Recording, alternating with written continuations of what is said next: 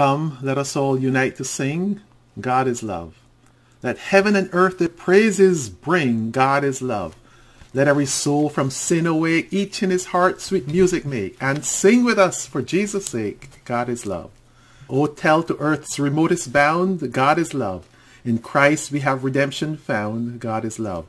His blood has washed our sins away, his spirit turned our night to day, and now we can rejoice to say, God is love. How happy is our portion here, God is love. His promises our spirits cheer, God is love. He is our sun and shield by day, our help, our hope, our strength, our stay. He will be with us all the way, God is love. Our focus is on 1 John chapter 4. Here you see the NIV subheadings for 1 John on the left-hand side, and there are 12 subheadings. And on the right-hand column you see the New King James Version's 22 subheadings. I should tell you that the author, acknowledged to be the Apostle John, is a senior citizen at this point in time. And he is writing to the churches in Asia because, well, there are two main reasons. One is that he is trying to keep them faithful to the fellowship, to encourage them to remain faithful to the fellowship. But more urgently, I think, is the idea that there are false teachers who are infiltrating the churches. This is not new. We know that the Apostle Paul wrote to these churches and also had to make a defense of the authority of himself and then the authority of the understanding, the teachings, because many were bringing various alternatives. First, there are the Judaizers who were trying to insist that since Christianity was, from their perspective, a sect within Judaism, that you had to convert to Judaism first and follow the Jewish rituals and the Jewish laws in order to become and be considered Christian. And then there were the Gnostics, those who thought you needed some special knowledge, and this special knowledge would give you a greater relationship or better relationship with God. So you had to come through them and their way of thinking to get this knowledge in order to be elevated into a clearer understanding of who God is. There was a lot of error there, and what we see John doing in the beginning of the epistle is exercising his own authority, stating that he was an eyewitness and that none of these individuals who were teaching these alternative approaches and perspectives were around at the time. Again, if John is in his 80s, say, then he is telling them, younger people, that they need to move aside and listen to the actual reality of what took place. The purpose is to promote the fellowship among the believers in Asia and to protect these believers from these false teachers, the Judaizers and the Gnostics, who were making claims about their knowledge of the nature of God and the nature of Jesus. John makes a statement in chapter 1 that he is giving an eyewitness perspective, because he says, that which we have seen with our eyes, which we have looked upon and we have handled. So he's establishing his own legitimacy. But something else he observed in this letter I think is intriguing. John uses the word liar as frequently in this one short letter as Paul uses it in 13 letters. This tells me that he is concerned. He is concerned about the fact that these false teachers are infiltrating the ranks, and what they're doing is dangerous and it needs to be stopped. Now remember, Paul spoke to this issue, and this is several years later, and he is still having to speak to this issue. So that means that the issue did not go away. To be calling these people liars as frequently as he does strongly states that he is not pleased, but he wants it to stop. So that's where we start. Again, to give a brief outline of the letter, we notice in chapter 1 there's no greeting or any other introduction, and at the end there's no final greeting. There's no author's name included, and as you read the sentences, you realize that there's a lack of connective conjunctions between the various sentences. This makes it read more like Proverbs, and there are people who have argued that it is a series of aphorisms, short, pithy statements. But the main theme is love or charity. This is what St. Augustine said about the letter. John Calvin also referred to it as a compound of doctrine and exhortation, and he acknowledged there's a lack of a discernible sequence of thought as you read through the epistle. One more contemporary scholar wrote, attempts to trace a consecutive argument throughout 1 John have never succeeded. At best, we can distinguish three main courses of thought. The first, chapters 1 and 2, which has two main themes, ethical, walking in the light, and Christological, confessing Christ. The second is chapter 2, verse 28 to chapter 4, verse 6, which repeats the ethical and the Christological themes with variations. And third, the passage we're going to look at is included here. It presents the same two essential themes as love and faith and show them to be inseparable and indispensable products of a life in Christ. Another scholar says one could move around units almost at will, and still 1 John would read just as well as it does now. So you can move things around in the epistle and it would read the same way. Again, sort of like Proverbs, I say. For the record, I firmly believe it to be the inspired word of God, and I personally claim no scholarship in this area. Therefore, I have to go with what others have said. Even if it seems controversial, there's no point in hiding the controversy. We don't argue about Proverbs very much, do we? In fact, you rarely hear sermons preached on Proverbs because of the fact that they're aphorisms. But we hear sermons on 1 John because, well, I guess the main theme is important. If there's error, it needs to be dealt with. And secondly, we need to learn to love each other and get along as Christians. So that is what I see as the main ideas contained in this passage. The link between the love of God for us and our regard for others is manifest through the following text from 1 John chapter 4. In verse 7 it says, "Let us love one another, for love comes from God. Everyone who loves has been born of God and knows God." Our knowing God should spill out into the world as love. Any absence of love must indicate a lack in our relationship with God.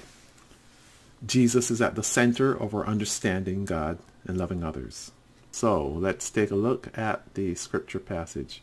And I start with the NIV quickly to read it through. It says, "Dear friends, let us love one another, for love comes from God.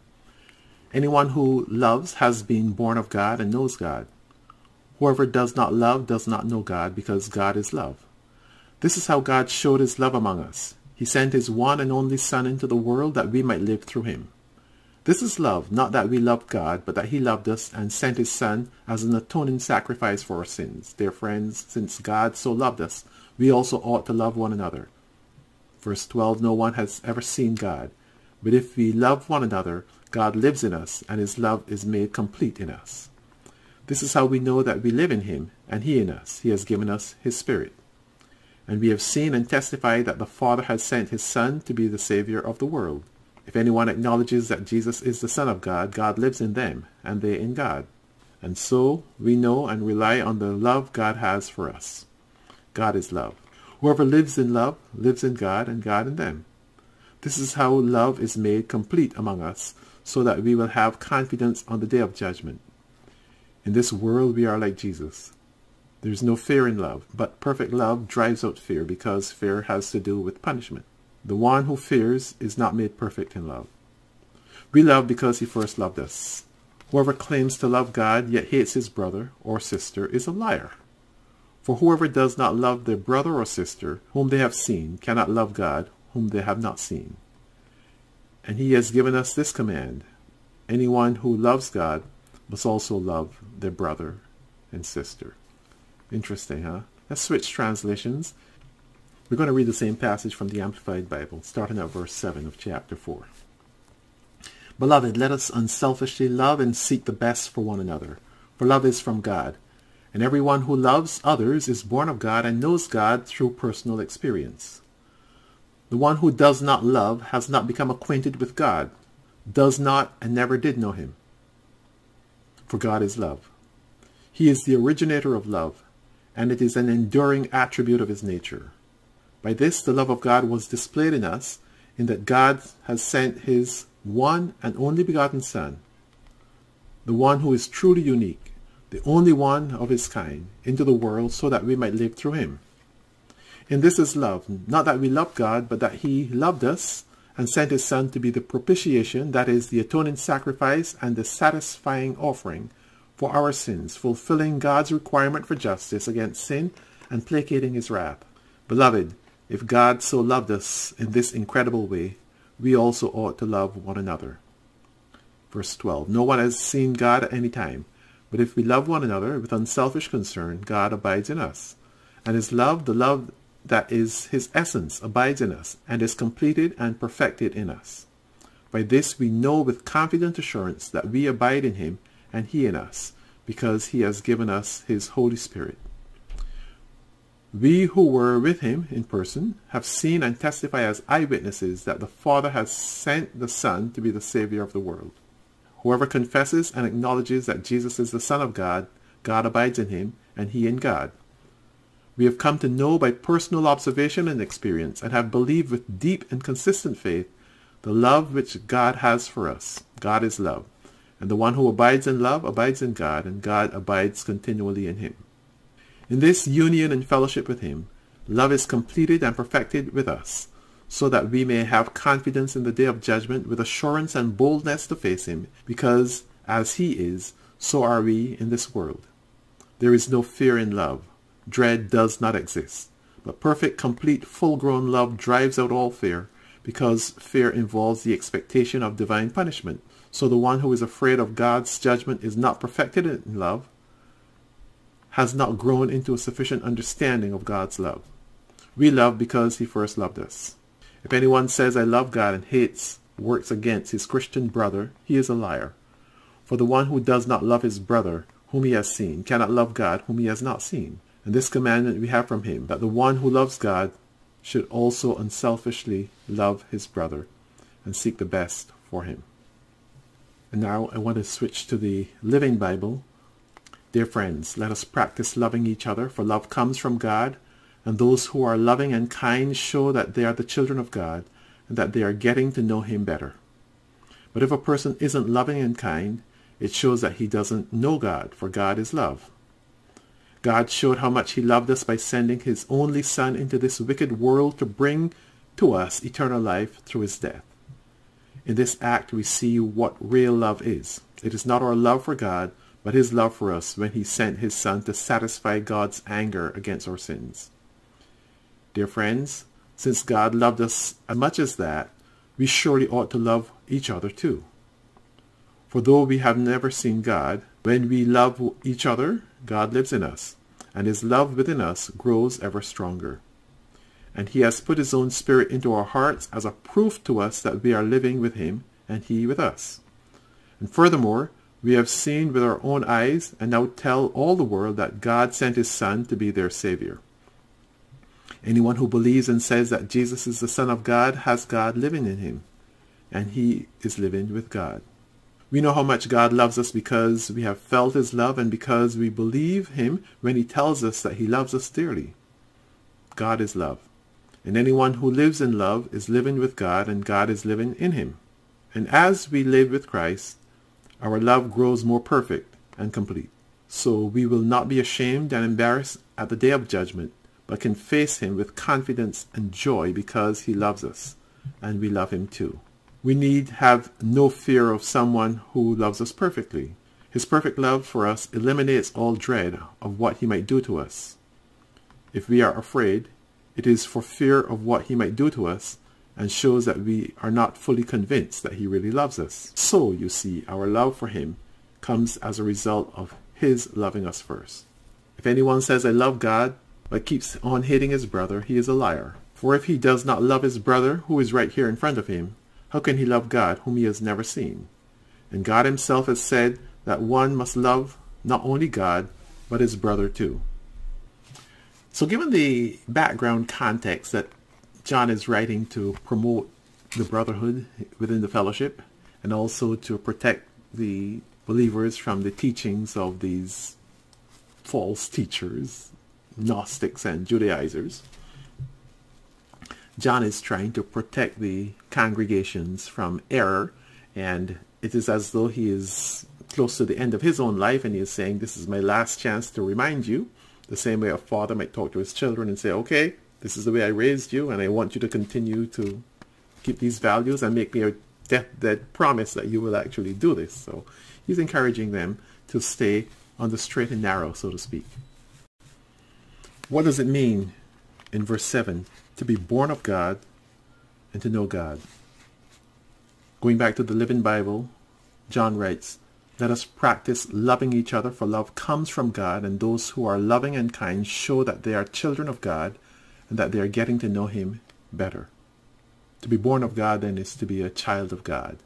Let's go back to John chapter 3, verses 3 through 6, where Jesus is having a conversation with a Pharisee named Nicodemus. And he says, you must be born again. So to be born of God and to be born again are the same idea. And the author on both of these letters is John. So John is making a connection here. The same way Jesus said to Nicodemus, you must be born again. He is saying that anyone who is in a relationship with God, wants to be in a relationship with God, must be born again. To be born of God then means to be born again. He also says that you must know God. In the NIV it says, everyone who loves has been born of God and knows God. In the Living Bible it says, those who are loving and kind show that they are children of God. They're getting to know him better. You can see the difference in the structure here. Everyone who loves is born of God. Here it says, those who love show they're children of God. So to me, it's a clearer exposition. Those who are loving and kind show that they are children of God and that they're getting to know him better. So the getting to know him better is certainly different than they know God. To say you know God means that you know all there is to know, or suggests that you know all there is to know. But what the Living Bible does with that verse, it says, by being loving and kind, you show that you're a child of God and that you're getting to know God better. If you are not loving and kind, it shows that you don't know God, because God is love. So it establishes first that God is love, and that if you know God, then you will be loving and kind, or you will get to know him better, and that you will show you are a child of God. It's not exactly linear here, but you get the sense that the idea is that love coming from God helps you to be a loving person, and this shows that you are getting to know God better. The second question I have is, what's the difference between knowing God and knowing about God? And it may not be a real question, because there are many people you know about, but you don't know them. So knowing is an intimacy that knowing about is not. And you can know about a person, even know a lot about them, because you've done the research or you've seen them, but you don't actually know them. You don't know the deep inner thoughts and secrets and feelings, and you don't have that connection. You don't have the relationship. So you can't really say you know that person. You know about that person. On a regular basis, then, there are many people I meet that I know about, but I don't know them. I think that is pretty straightforward. You need intimacy to get to the stage where you know someone, and you can know about them based on just knowledge, research you've done, and hopefully the research will give you enough to say that you know about this person, but you don't know the person. Let us unselfishly love and seek the best for one another. What a start.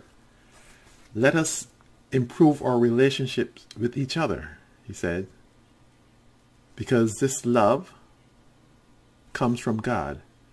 And if we love God and are born of God, then we will love others. Let us seek the best for each other.